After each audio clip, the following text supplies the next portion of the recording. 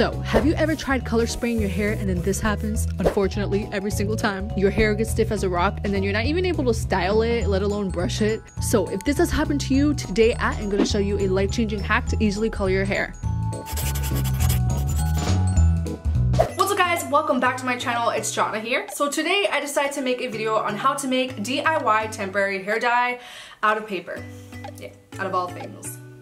So comment down below which color hair dye would you make, and also give this video a thumbs up if you like it, and follow my Instagram and Snapchat at @xojonna. I will have the links in the description box below, so go on ahead and check that out, and let's move on with the video guys. Let's go.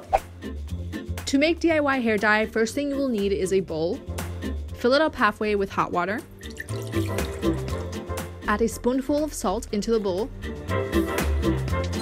And now you'll need some crepe paper, aka paper streamers. You can find these anywhere, they're super cheap. I'll leave the link in the description box where I bought mine. So yeah, just drop them into the water and have them soak for about 20 minutes or so. What happens is that the ink will slowly leak out of the paper.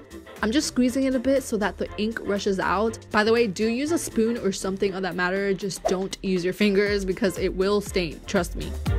And I made a lot of different colors, which look so pretty. Some colors will come out more pigmented than others, so just experiment and have fun. So once the water is super pigmented, you're just gonna take a section of hair and soak it in the bowl for about 15 minutes or so. Since my hair is really dark, this technique won't work on me, unfortunately. It's only meant for light to medium dark hair colors. So here I'm using extensions so you guys can see the entire process.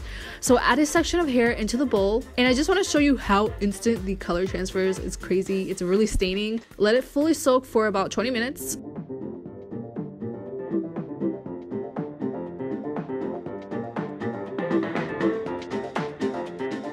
Once time is up, just pull the hair out of the water and you will see the results. By the way, some colors do come out more pigmented than others, so just experiment and test out which ones work best for you and then use those colors.